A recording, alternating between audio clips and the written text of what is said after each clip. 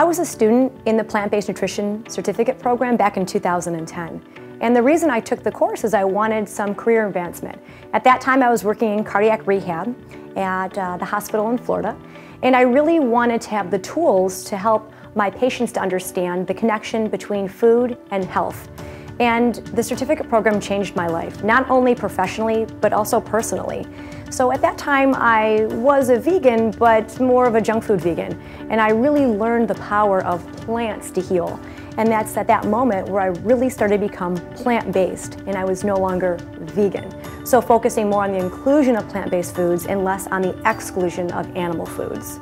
So from that personal journey, I stayed connected with the Center for Nutrition Studies, and I became an instructor for the center.